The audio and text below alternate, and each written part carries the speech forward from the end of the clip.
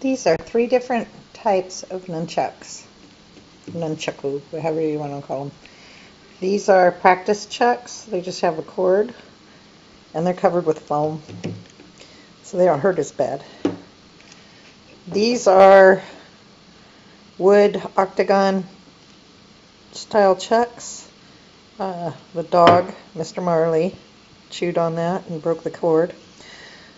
What's nice about these is they've got the rope is in cut so that you don't have cord hanging out. I used to make these at home in the garage with Mom's broom handles, which I'm sure she didn't like. Look out, Mookie. These are battle chucks. These are made of hardwood. They're very heavy. And they have a chain up top.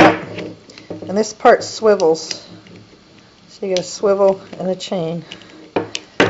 These I strategically place around the house so that if I happen to need them at a moment's notice, I've got some where I need them.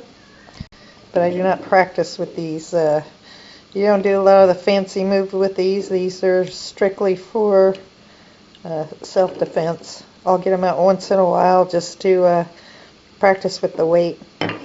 But these are the ones that I use the most when I want to enjoy myself and get a little upper body exercise.